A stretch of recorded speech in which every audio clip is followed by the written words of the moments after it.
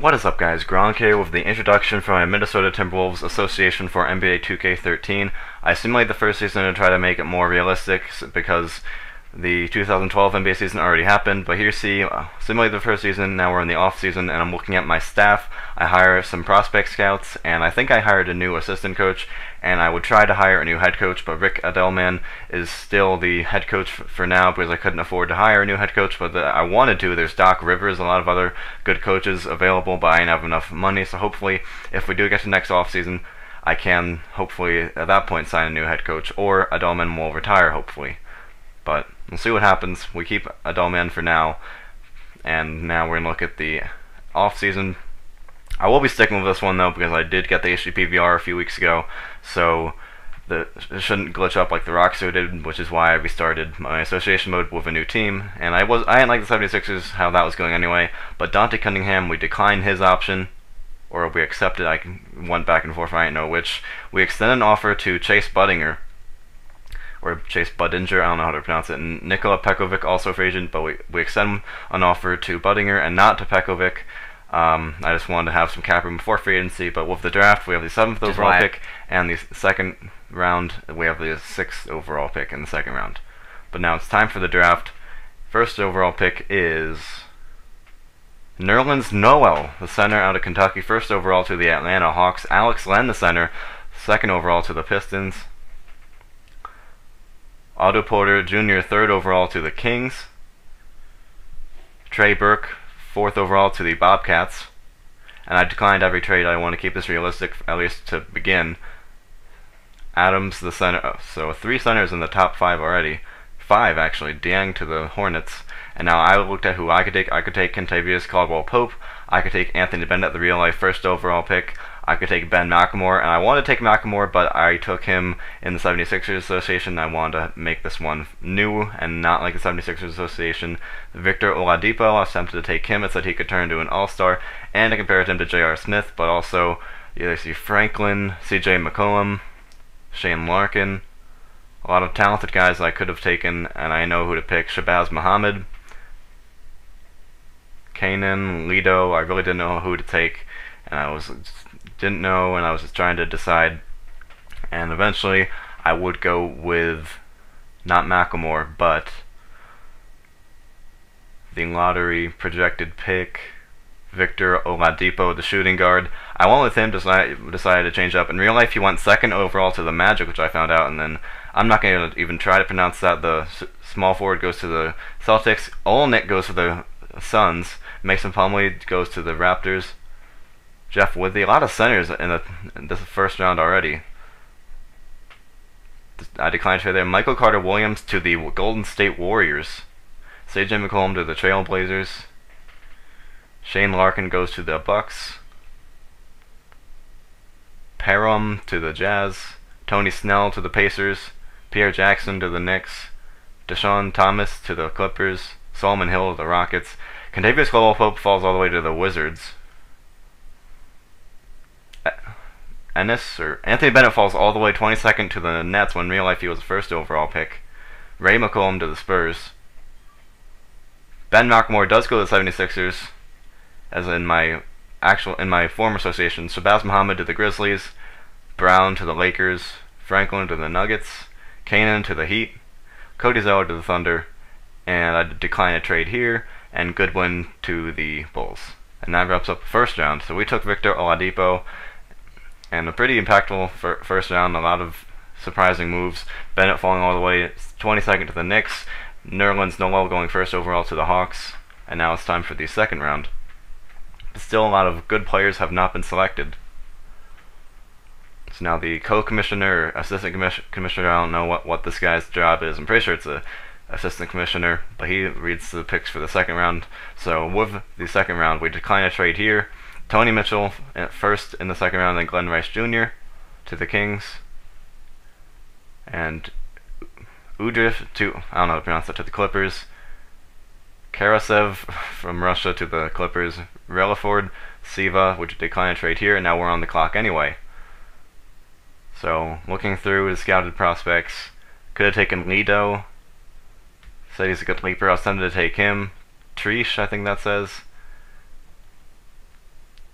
And I was trying to see here. A lot of talented players I could have taken. Everyone had their strengths and weaknesses. I mean, no matter what, every player's going to have strengths and weaknesses. No matter who the player is, and a lot of second round or undrafted projected guys. And I'm looking around trying to see who to take. And I land on Seth Curry, the brother of Stephen Curry of the Golden State Warriors. I'm looking around, it's a tough decision. I mean, I wanted to make the right choice for both draft picks that I have in the first and second round, because they're probably going to get a good amount of playing time. I was going to take Ricky Leto. He says he's a fairly good leaper and can take the rack with authority at times, so that means he's a good dunker. And I was just about to take him, but I decided not to, and I take Seth Curry, one of the best outside shooters in the draft. So Seth Curry, who was actually undrafted, I found out after this draft. But Ricky Leto to the Celtics. If he was like Rookie of the Year, I'm going to be angry because I was going to take him. Leslie Walters to the Mavericks. Tim Hardaway Jr. falls all the way to the second round to the Golden State Warriors. So now Michael Carter-Williams and Tim Hardaway Jr. on the Golden State Warriors. They should make a good combo. Kabongo to the Jazz. Covington to the Pacers. So the Pacers took two big men. Nedovic to the Knicks. Gobert to the Rockets. Snare to the Magic. Crabbe to the Bulls. Williams to the Wizards. Scott to the Cavaliers. Seth Curry, and I don't know why it asked me to trade Seth Curry when I haven't even played with him yet. I was like, no, I'm not going to trade him. I want to test him out at least. McGruder to the Grizzlies. Lyons to the Lakers. Paul to the Nuggets. Turner Jr., Thunder, and the Heat with Kelly. I don't know. It says, like on the list, it says the Heat, but then right there it says the Thunder. I don't know who's that. But 80 overall, defense for Oladipo, and Seth Curry not too good, but he's a good three-point shooter, so he could be a good role player when we need him. So we signed both of those guys in that free agency. Didn't have the most cap room, but here's a look at the news. So the Hawks take Nerlens Noel first overall. So I didn't have a lot of cap room, and I wanted to sign a big free agent, but we do need a center and a small forward. Definitely, those are our two team names. Of course, I want to sign Chris Paul or Brandon Jennings or Dwight Howard or someone like that, but I went to my team, my positions of need. Chase Budinger, we offered a qualifying offer to him, but he declined, evidently because he's still a free agent. We go for Terrence Williams, trying to get him, mixing up his options and giving him a player option, just trying to get him on our team. We offer a contract to him. Chris Paul, of course, we want him. Corey Maggette, Chase Budinger, and we offer a contract to Budinger. Of course, I want to get Iguodala or one of these upper quality guys, but usually we have nowhere near enough cap room to sign Dwight Howard or any of the top guys.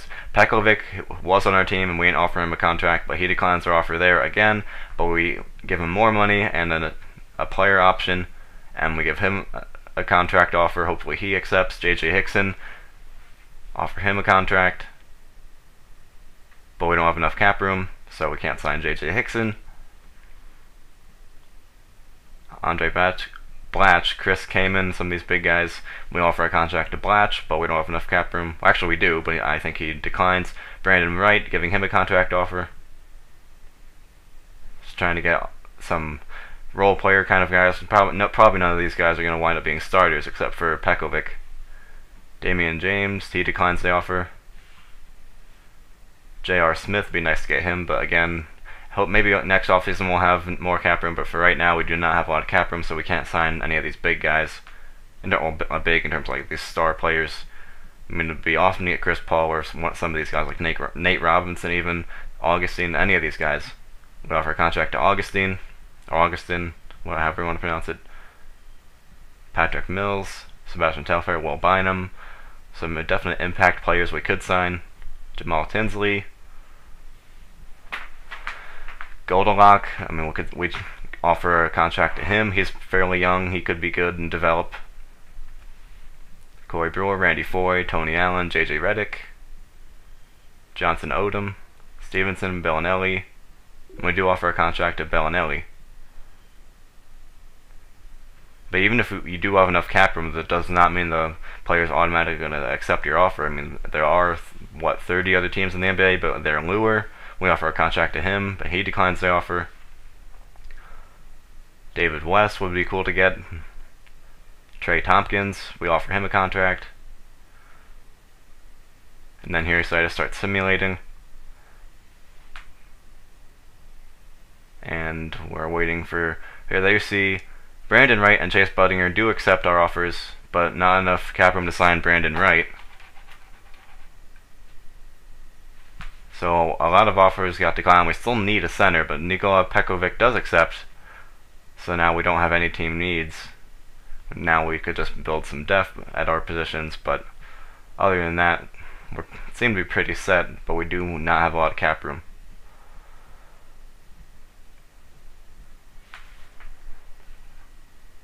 Still looking at the free agent, seeing if there's anybody that I want to sign just to come off the bench. Carlos Delfino, he's a good three-point shooter. Jay Crowder. James Johnson we give a contract to. Maybe he'll accept. But apparently he does not. So now we go to training camp. And we do have a good amount of points to spend. And we send Oladipo to big man offense, and that gives him better shot inside and shot medium. Perimeter shooting we send Seth Curry to. I mean, that's kind of ridiculous because he's already one of the best outside shooters in the draft. But we do send Seth Curry to outside shooting. And now you see some rumors. Taj Gibson to the Mavericks. Courtney Lee to the Knicks, but they want to move him anyway. Looking at some news. And now we advance to next season. And I just accidentally clicked the A button twice, so we're not gonna have real draft classes, unfortunately. But the Thunder start the first in power rankings, and I'm excited for this association, guys. But a little spoiler alert: this association does not start well. But you'll see that next video. But here, see the Timberwolves start ranked all the way down to 26. But thanks for watching. Leave a like, comment, subscribe. Stay tuned for more. Bye.